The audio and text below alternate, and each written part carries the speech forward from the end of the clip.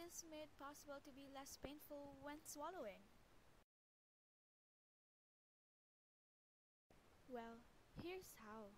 But before anything else, let us discuss some few important matters that will make you more knowledgeable of what we are about to discuss. So, have your thoughts have been wandering lately?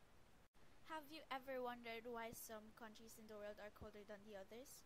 Or why we experience global warming? Now, how important is thermochemistry in our daily lives?